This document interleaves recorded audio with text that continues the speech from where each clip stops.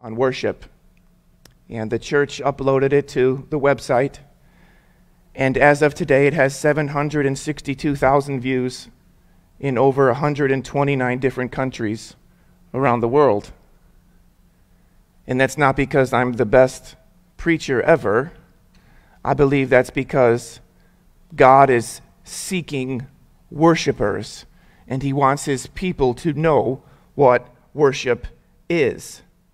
Now, this short video I'm going to play you is the introduction to that message, and I want to play it on a video because it lines up with an illustration that I use, and if I were to just tell it to you, you wouldn't have the visual to go along with it. So, Coach, if you could play that video and hopefully it has sound.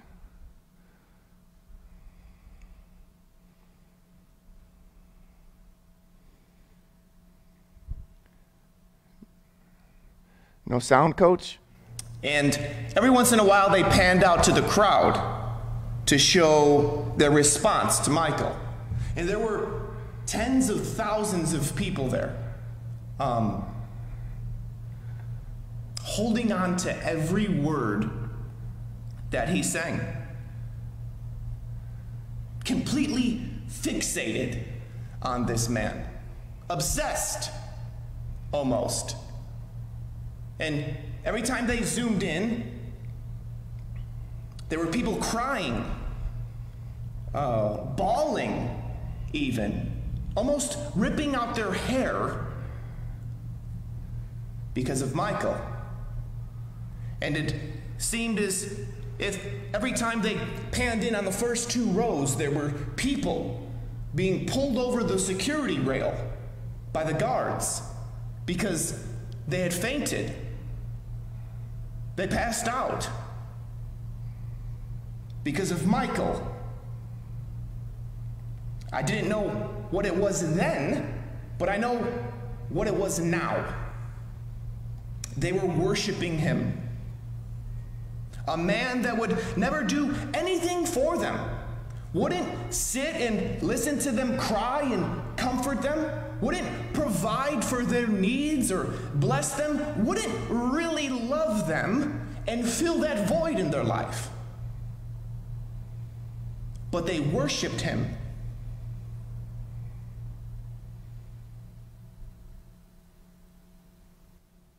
And then I go to some churches or youth gatherings. And during the 15 minutes we're called to worship a God who does sit and listen when we cry and comfort us, who does provide all of our needs and bless us, who does love us more than we could ever imagine, who does fill the void in our life. That 15 minutes when we're called to worship the God who took all of our sins upon himself as he suffered and died on the cross, we don't even sing. But if our favorite artist comes on the radio, we sing and dance to every word. If someone mentions the president, we get all worked up about him. If our favorite sports team is playing, everything else shuts off. But when it comes time to worship the God who created and saved our life, we stand as if we have no life. Or we're on our phones, texting, emailing, checking our social media feeds. We're looking around, having all-out conversations with those around us. Now, not all of us, not all the time, but most of us, most of the time. Now listen, I'm not being legalistic right now, nor am I standing up here as a person who thinks he's better than you, as if I have all this stuff right. I stand up here convicted of not worshiping at times as well. Listen, I've walked out of some worship services because I didn't like the singing. I didn't know the songs. I believe that's why the Holy Spirit moved me to teach on this subject, because perhaps we don't know what worship is. I didn't know until I studied it. So what is it? What is worship? If we were to ask most church people what worship is, they'd probably say it's a time during service where we sing songs. And that's partly correct. Singing songs is part of worship, just like preaching and praying and studying, but worship is more than just that. Don't get so caught up in the singing part. My greatest moments of worship have come with no song whatsoever. So, what is it? What is worship? Coach, slide. To keep it simple, we'll define worship as the activity of glorifying God in His presence with our voices and heart. And by voices, we don't just mean singing. We mean all of the time. Everything in our life should be an act of worship, not just that short time we set aside to sing. Everything we do is to the glory of God, not just that short time when we are in this building. Worship is a lifestyle. Worship is a lifestyle. One of the primary reasons God calls us into this building is so that we may worship corporately.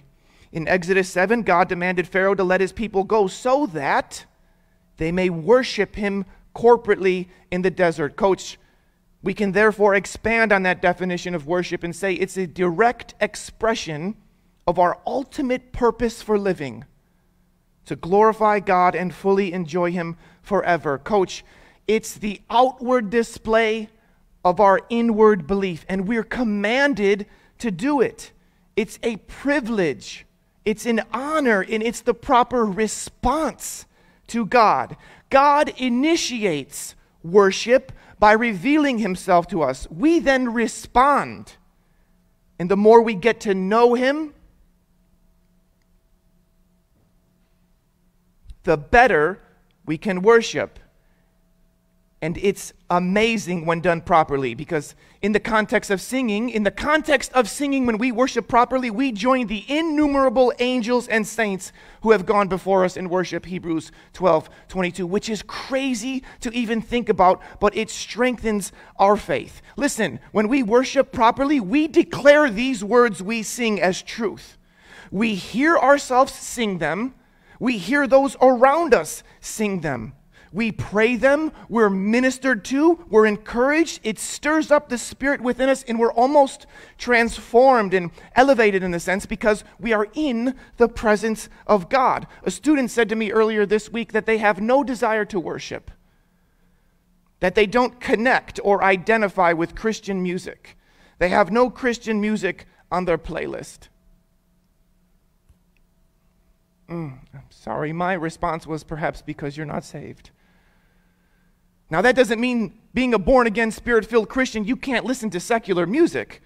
I listen to songs that are not Christian. What I mean is this: if you can listen to music that is degrading to women, talks about sex, drugs, murder, money, the things of this world, and have no spiritual conviction within you regarding that, then you need to examine yourself because you may not be in the faith. One of the first things God did in my life once I was saved is I no longer had an ear for the things that I used to listen to. What's on your playlist? You're not going to know worship songs if you're not listening to worship songs. If someone not in the faith were to look at your playlist, would they know you're a Christian? One of the things the Spirit within you wants to do is worship. And if you have no desire to worship, then you need to check yourselves.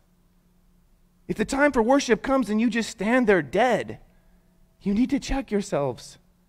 We've mentioned time and time again that one of the reasons that teenagers leave the church once they become a young adult is because they never experience God. Well, perhaps one of the ways, reverse that, one of the reasons teenagers leave the church when they become adult is because they never experience God. Well, one of the ways to experience God is worship. Just like seeing God and hearing God. We've taught that. Next week we're going to teach on prayer, which is another way to experience God. Could it be that some of you have not experienced God or had an encounter with God because you're not worshiping? So how do we do it? How do we worship? What makes worship worship? What is real worship? Let's find out. We'll be in John 4. We have it on the slide. John 4. Let me give you some background. In John 4, Jesus and his disciples were on their way to Galilee from Judea. And in order to get there, they had to pass through a central territory called Samaria. And while passing through, Jesus sits down to rest by a well while his disciples were in town getting food. And the Samaritan woman shows up at the well to get water. And they begin to have this conversation. And at one point, the topic of worship comes up in verse 20. And this is the only time, I believe, Jesus teaches on worship. And he uses just 4 words. 4 words, and those are the words we want to talk about today. In verse 20, she says to Jesus, "Our fathers worshipped on this mountain, but you say that in Jerusalem is the place where people ought to worship." Now, a part of the controversy at that time was where was the proper place to worship. The Jews believed the temple in which David built in Jerusalem was the place based on things that God has said in the past, but Samaritans believe Mount Gerizim near Shechem was the place based on things that God has said and done in the past. And we have similar issues like this today in the church, don't we? Some churches say you have to sing hymns only, while others say contemporary. Some churches say you need a choir. Some say a band. Some say just one person. Instruments? Do we use instruments? Are we to sing a cappella? Do we need an organ? Some churches are a little charismatic and may raise their hands during worship. Others, you can't even sneeze. How do we dress? Casual? Business? All these rules, rituals, and restrictions that man has placed on worshiping God. So what's the correct way to worship? Jesus answers. Verse 21, Jesus says to her, "Woman, believe me, the hour is coming when neither on this mountain nor in Jerusalem will you worship the Father." So he's saying the real issue is not where God's people worship him, but how God's people worship him. So how are God's people to worship him? Verse 22, "You," being plural, "worship what you do not know." The Samaritans didn't really know God. Moreover, they added pagan concepts to their faith. Continuing, he says, "We," the Jews, "worship what we know, for salvation is from the Jews." Jesus came from the Jews. 23. "But the hour is coming and is here now. The Messiah is here when the true worshipers," that's who we want to be, "will worship the Father in spirit and truth. For the Father is seeking such people to worship him." That's probably why there's 762,000 views of this. The Father is seeking people who worship him like this. God is spirit, and those who worship him must worship in spirit and in truth. Now, what does that mean? In order to worship, we must worship in spirit and in truth, because the "in" refers to both spirit and truth here. And those are our 4 words. In spirit, in truth. That's how we worship. Let's break this down. We'll start out with in spirit. Coach, how do we worship in spirit? Is this some out-of-body experience? Is this some trance we need to enter into? How do we do this? There's 3 different things. The first one is in spirit, spiritual life. In spirit proceeds from a person who has spiritual life, meaning the Holy Spirit has regenerated or caused that person to be born again. This is not something that can be self-generated or worked up within ourselves by ourselves. Worship takes place in the spiritual realm. It's a spiritual activity empowered by God, the Holy Spirit working within us. So if you don't have spiritual life, if you're spiritually dead, then you can't worship in spirit. And so you're not worshiping at all. This means we must pray that the Holy Spirit will enable us to worship right.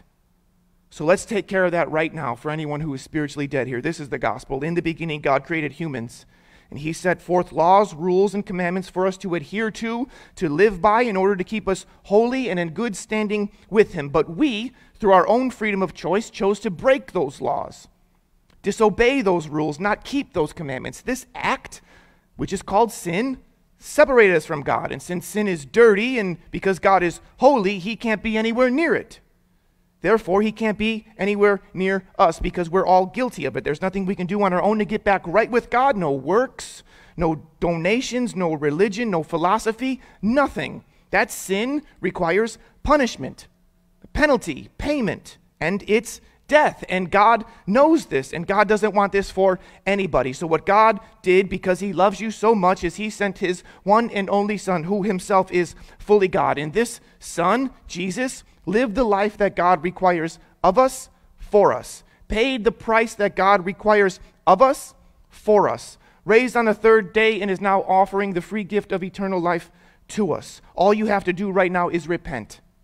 Change the way you think about God, sin, your life, the way you live, and place your personal trust in Jesus Christ as a living person for the forgiveness of your sins and everlasting life. It's that easy. Pray that God would seal you with the promised Holy Spirit and cause you to be born again, and so begins your spiritual life and relationship with God. And as someone who didn't grow up in the church and was saved 8 years ago, this stuff is real. I promise you. Moving on. Coach. Second, in spirit means, since God is spirit, he's not in any one place. He's not just in a temple, not just at the peak of one mountain, not just in a church building. He's everywhere all the time, so you can worship him wherever. Lastly, coach, and this is the big one. This is the big one. In spirit means with your whole heart engaged, your whole mind, your whole everything. Romans 12:1, Paul says, I appeal to you, therefore, brothers, by the mercies of God, to present your bodies as a living sacrifice, holy and acceptable to God, which is your spiritual worship. Your bodies, meaning everything that's contained within you. It's not just standing and singing. It's not just preaching a sermon. It's not just observing ordinances. It's putting your entire being into it, being fully, wholly, 100% focused on him and him alone while doing these things. Nothing else should matter during worship. Nothing else should grab your attention. Nothing should enter your mind or heart when you are worshiping in spirit. You're not looking at your phone. You're not thinking about the ride home, school tomorrow. You're not thinking how you sound to the people around you. You're not thinking about how the people around you sound. You're not worried about who's looking at you. Nothing is in your mind. You're fully 100% focused on God in spirit. Jesus says in Matthew 15:8, these people honor me with their lips, but their heart is far from me. In vain do they worship me. The heart of the matter is the matter of the heart. So let me ask you this. If outsiders came into this church at our meeting during our worship service, when we're worshiping, would they know we're worshiping God? Would they know that you personally are worshiping God? Those who worship must worship in spirit and truth. Not just in spirit, in truth as well. It may be possible to worship in spirit, but not in truth. There are some crazy Christians down south that dance with snakes, or they cut themselves, or they roll around on the ground barking like dogs. I've been to a service like this. And their whole heart's engaged. They're 100% in this, but there's no truth in that.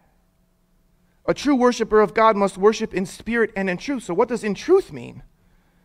There are 3 different things about in truth. Coach, in truth means with true hearts.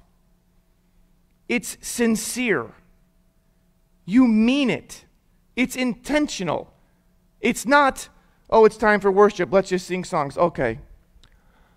Oh, bless the Lord, oh my soul, oh my soul. Worship his holy name. Sing like never before, oh my soul. It's not going through the motions or worshiping for what we can get out of it. It's not running up and down the aisles just to draw attention to yourself. You do what you do because it's true. It's genuine. It's authentic. Second, coach, in truth means according to the word of truth. The gospel of salvation, worshiping God in truth requires that we believe, trust, and profess God to be who he says he is in Scripture, and that we praise, thank, and honor him for his true character and actions. We're actually believing the words that we're singing. That's what it is. We're actually believing the words that we're singing. Lastly, in truth means in Christ, who is truth, and it's through him and only him that we have access to the Father. Jesus says, I'm the way, the truth, and life. No one comes to the Father except through me. There's supposed to be one row in between in between you guys. Those who worship him must worship in truth. Not just in truth, but in spirit as well. It may be possible to worship in truth, but not in spirit. Some people have all this head knowledge, and become so legalistic and strict in their outlook that they have little to no emotion when worshiping God, and they only worship because they know that's what they're supposed to do, rather than actually wanting to do it and meaning to do it. A true worshiper of God must worship in spirit and in truth. John Piper sums all this up in one short quote.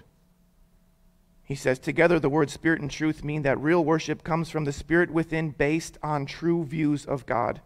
Worship must have heart, and worship must have head. Worship must have heart, and worship must have head. Worship must engage your emotions, and worship must engage your thought. This is the kind of worshiper that God seeks. This is the kind of worshiper that God seeks. In spirit and in truth. In spirit and in truth. So at this time, we have 3 worship songs that I'm sure all of you should know. And we're going to worship in spirit and in truth.